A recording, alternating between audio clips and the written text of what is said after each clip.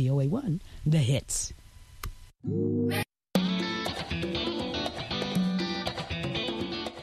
Welcome to Learning English, a daily 30-minute program from the Voice of America. I'm Ashley Thompson.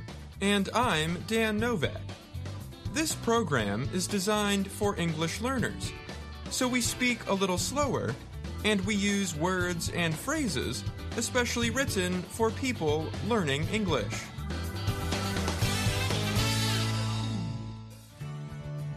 On today's program, you will hear stories from Katie Weaver and Brian Lynn.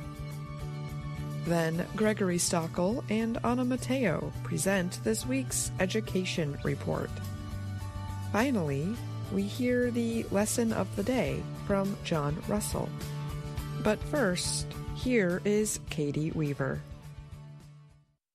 The oldest gunmaker in America is closing its factory in a small town in the state of New York. Remington Firearms was formed 2 centuries ago in what is now the town of Ilion, a village in the heart of New York's Mohawk Valley area. It began when Eliphalet Remington forged his first rifle barrel nearby in 1816. Remington's owners recently announced it would permanently shut the factory in March. They said costs were too high to continue making guns in Ilion. The company is uniting all its operations in the southeastern state of Georgia. Remington officials say Georgia is friendlier to the firearms industry than New York. The company's recent history has been marked by a lawsuit connected to the mass murder of 20 children and 6 adults in 2012 at an elementary school in Connecticut. Remington Arms agreed to pay $73 million to relatives of victims and a survivor to settle the legal action.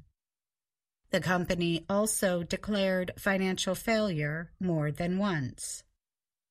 The factory workforce had dropped from about 1,300 workers more than 10 years ago to around 300. About 7,600 people live in Ilion. The gunmaker's withdrawal is a major loss to the town's economy and more. When Remington leaves, it's not going to be like a facility leaving. It's going to be like part of your family has moved off, said former factory worker Jim Conover. Conover retired in 2004 after 40 years at the plant. Everyone knows someone who worked at the factory. For some families, jobs there are almost a birthright. Conover's father and sons also worked at the plant. Building engineer Frank Rusty Brown has had many family members among his co-workers. My mom worked there, my dad worked there, my wife works there with me now. My daughter works there with me now. My second daughter works there with me now.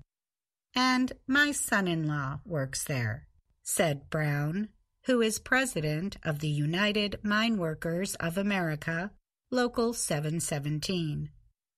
He added, "So it's a double hit for me and my wife, 2 of us out of a job." The current owners of Remington Firearms, Rem Arms, blamed production inefficiencies for the plant closure in a letter to union officials late last year. They noted the high cost of caring for about 92,903 square meters of space in several buildings, many dating to World War I. Rem Arms added that Georgia offered an environment that better supports and welcomes the firearms industry. Rem Arms CEO Ken Darcy also said in a news release that the industry was concerned about the legislative environment in New York. But in a stretch of upstate New York where support for gun rights tends to be strong, some Republican elected officials seized on the company's comment about Georgia. They linked the plant closure to gun control measures championed by New York City area Democrats in recent years. Rem Arms, which bought the firearms business in 2020, did not answer emails and calls seeking comment. The company said in its letter to the union it expected to end facility operations around March 4th. The company earlier announced in 2021 it was moving its headquarters to LaGrange, Georgia. Rem Arms said it would open a factory and research operation there. I'm Katie Weaver.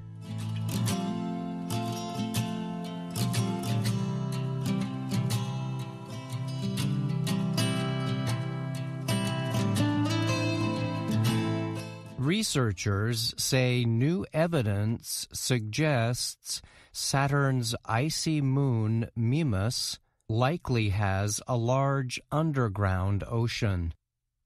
Astronomers based their finding on data collected by the American Space Agency NASA's Cassini spacecraft. Cassini observed Saturn and its more than 140 moons for more than 10 years before ending operations in 2017. The spacecraft's data covered details about the moon's orbit and rotation. Researchers reported the data provided the best evidence yet of a hidden ocean about 20 to 30 kilometers beneath the frozen surface. Mimas is a relatively small moon, about 400 kilometers wide. Researchers say Mimas lacks formations on its surface found on other moons, which suggest the presence of underground water. These can include a broken surface as well as geyser activity. Scientists said the fact that Mimas did not have unusual surface formations made it an unlikely candidate for an underground ocean. Valérie Lenné of the Paris Observatory was co-author of a study describing the research in the publication Nature. Mimas was probably the most unlikely place to look for a global ocean and liquid water more generally, he said in an email to the Associated Press. Lenné added, "So that looks like a potentially habitable world, but nobody knows how much time is needed for life to arise." The amount of water thought to exist below the surface of Mimas would represent just 1.2 to 1.4% of Earth's oceans, Lenné said. That is because of the moon's small size. However, Mimas does have a very large crater caused by a crash with a space object. For this reason, the appearance of the moon has been compared to the fictional Death Star space station in the popular movie series Star Wars. English astronomer William Herschel discovered Mimas in 1789. It is named after a giant in Greek mythology. An article appearing with the study in Nature was co-written by Mattia Chuk of the SETI Institute Research Center and Alyssa Rose Roden of the Southwest Research Institute. The two were not part of the study, but they wrote that they find the idea that a small icy moon can contain young oceans inspiring. The researchers said the underground ocean appears to have formed recently in space terms, possibly between 5 and 15 million years ago. Linné said the ocean would likely have an overall temperature of around 0 degrees Celsius, but the temperature at the sea floor might be much warmer. The fact that the water is in contact with the moon's rocky center may create the right complex chemical conditions to support life. But the researchers noted that because the ocean is believed to be young, it might not be ideal for life to form there. Scientists have said in the past that another moon of Saturn, Enceladus, might possess the warmth, water, and chemical compounds necessary to support life. But because Mimas's ocean is so young, it might be a challenge for life's development. Study co-writer Gabrielle Toby told Reuters. Toby is a scientist at the French Scientific Research Agency, CNRS, and the University of Nantes.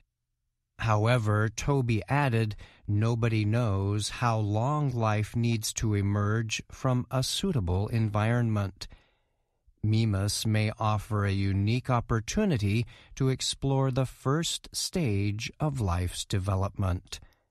I'm Brian Lynn.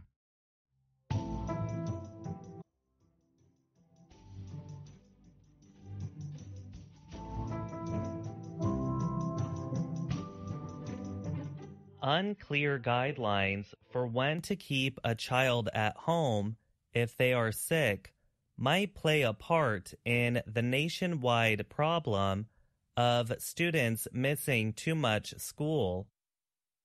Some activists, school officials, and the state of California are now asking that parents send their children to school even if they show signs of sickness.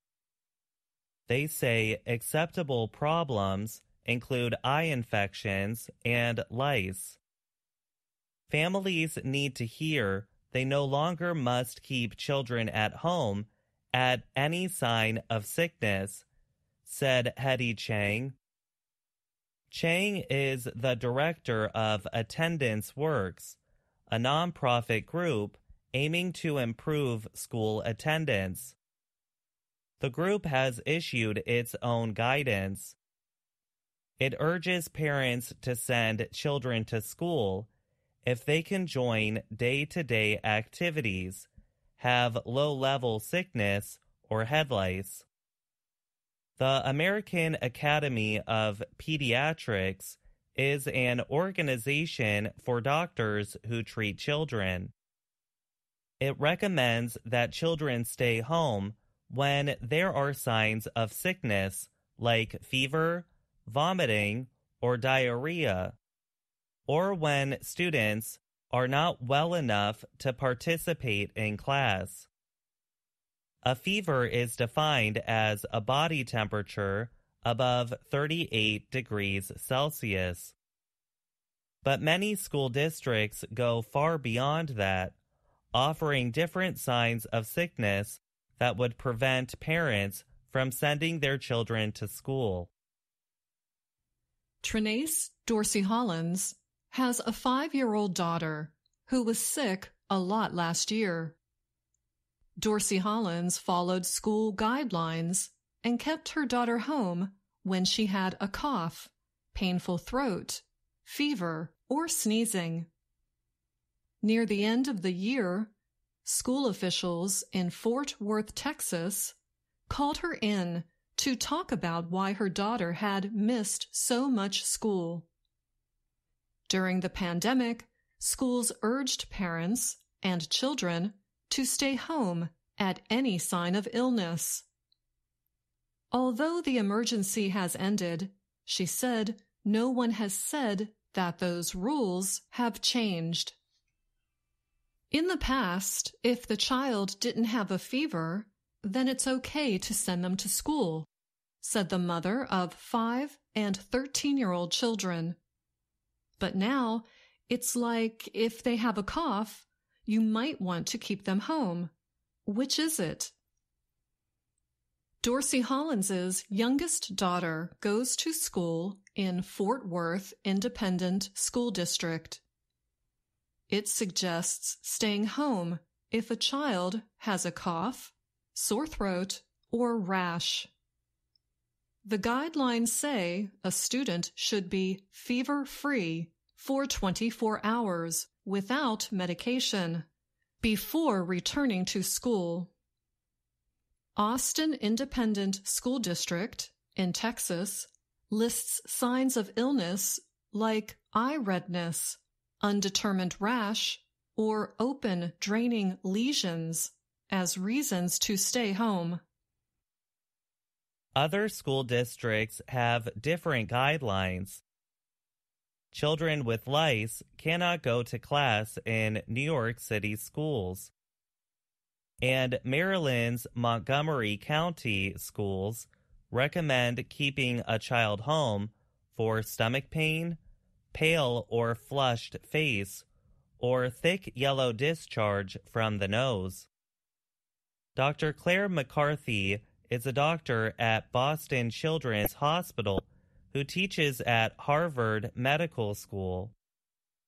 She said it is understandable that different places would have different guidelines. Each school or school district has a different tolerance for illness, said McCarthy. Test results show that children fell behind in their studies when schools closed during the pandemic. Children who regularly missed school found it more difficult to catch up. During the 2021 to 2022 school year, more than 25% of students missed at least 10% of the school year. That number is up from 15% before the pandemic. Missing 10% or more of the school year puts students at risk. Students who miss school also might miss meals, socializing with other students and adults, physical exercise, and mental health and health care services. In addition, teachers must spend a lot of time supporting students who miss class. This takes time from students who attend class and are on target for the year. Recently, the state of California decided to change their stay-at-home guidelines for the autumn. The new guidelines say children with low-level signs of sickness can come to school. Noha Abalata leads the Roots Health Center in Oakland, California. The group says it provides health services for poor people and those affected by inequality. Abalata said the change in guidance might have a greater effect on poor people and minorities. Abalata said people in those communities might be more likely to live in homes with more than one generation, to take public transportation, or have poor heating and cooling systems in their homes. She said she hoped that staying home when sick would continue after the pandemic. Instead, she said, it feels like the pendulum is swinging fiercely back in the other direction. Tracy Schmidt oversees attendance for the Office of Education in San Diego County, California. She said she feels hopeful that parents and schools will learn about the new guidance and that students will miss less school. The most important place for our kids to be is school, she said. I'm on a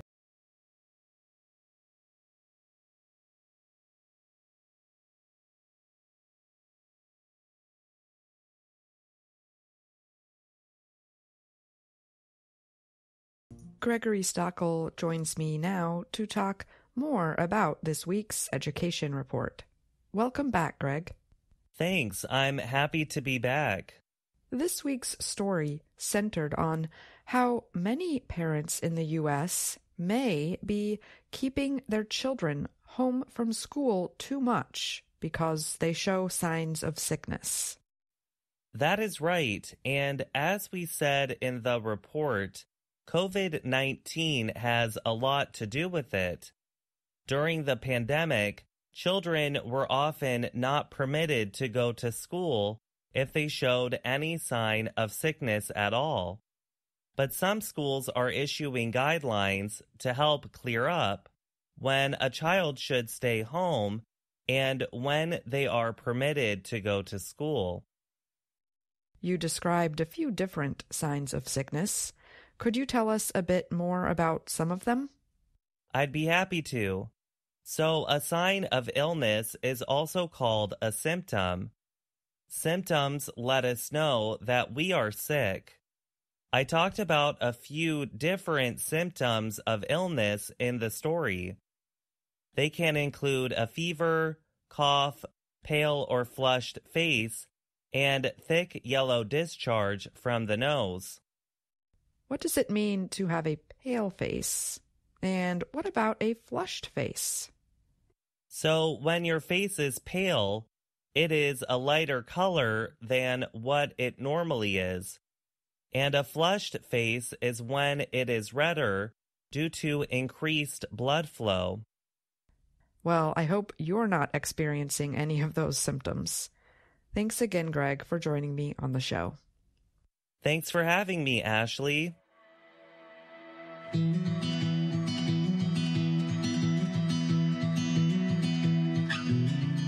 In this next report, Ashley Thompson tells us about a costly food that is popular during Vietnam's Lunar New Year celebrations, Dong Tao chicken. Pay careful attention to the word fragrant. We will talk more about it after the report. Dong Tao chicken has been a food of choice for generations in Vietnam for the Lunar New Year, or Tet. The rare bird is known for its strangely large feet. It is also known as a dragon chicken. The chicken gets its name from the village of Dong Tao, about 30 kilometers southeast of Hanoi. Dong Tao chickens are believed to bring good luck and wealth to their owners. At one point, they were only bred to serve meat for the royal families and officials. Today, demand for Dong Tao chicken in Vietnam has risen sharply. That demand comes from a growing number of wealthy people in one of Asia's fastest-growing economies. Lê Chang Chung is a chicken farmer in the village of Dong Tao. He told Reuters that a fully grown Dong Tao chicken at 1 year old sells for $200 and sometimes as much as $400. The demand for Dong Tao chicken is also fueled by its rich taste. Loc Duc Tuan is a 25-year-old cook in Hanoi. Tuan said a Dong Tao chicken has its best taste at the age of 13 to 15 months. When steamed, the skin will be crispy with a fragrant aroma of its own and a sweeter meat compared to other normal chicken, Tuan said. Win Thi Hong Nhung is a chicken farmer. She said the most valuable parts of Dongtao chickens are its legs. Their large legs make it difficult for them to hatch from their eggs. Sometimes they can accidentally break their eggs. It takes about a year to raise a Dongtao chicken, compared to 3 months for other kinds. The chickens are now also raised beyond the village of Dongtao. That means more people may have the chance to buy a Dongtao chicken.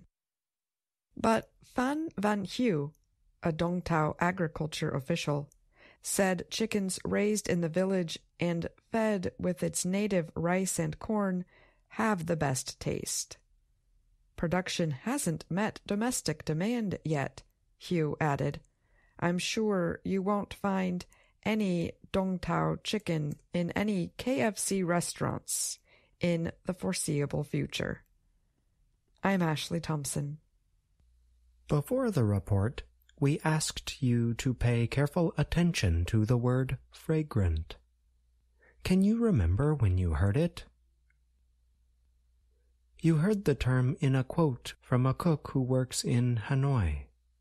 Let's listen again. Luk Duk Tuan is a 25-year-old cook in Hanoi. Tuan said a Dongtao chicken has its best taste at the age of 13 to 15 months. When steamed, the skin will be crispy with a fragrant aroma of its own and a sweeter meat compared to other normal chicken, Tuan said. We spell fragrant like this: F-R-A-G-R-A-N-T.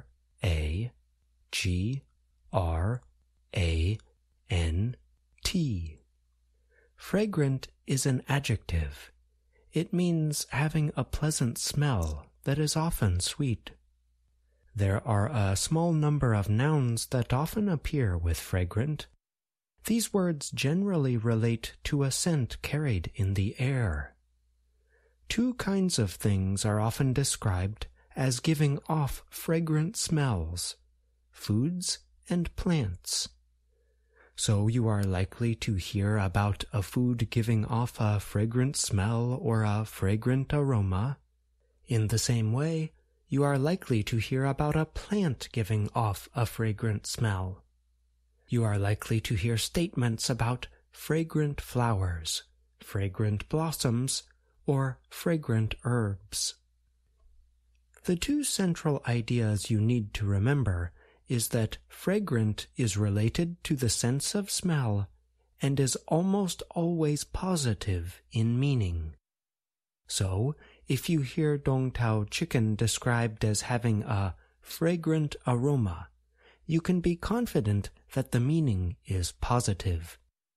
Even if you do not know what exactly an aroma is, you can guess that it is something related to the sense of smell. A few words about how to pronounce fragrant. It involves two vowel sounds, A and A. We generally place stress on the first part of the word, fray. It involves the A vowel sound. We generally do not stress the second part of the word, grunt. It involves the A vowel sound. Let's work together to pronounce the word. Listen and repeat after me. Fragrant. Fragrant. Fragrant. Fragrant. Today we learned about a dish that is often linked to the Lunar New Year in Vietnam. We learned about the word fragrant, its meaning, usage, and pronunciation. We hope that after listening to this lesson, you will be able to enjoy some good, tasty, and perhaps slightly sweet food. Or should we say, we hope that you will be able to enjoy some fragrant dishes in the near future. And that's the lesson of the day. I'm John Russell. And that's our program for today. Join us again tomorrow to keep learning English through stories from around the world. I'm Ashley Thompson.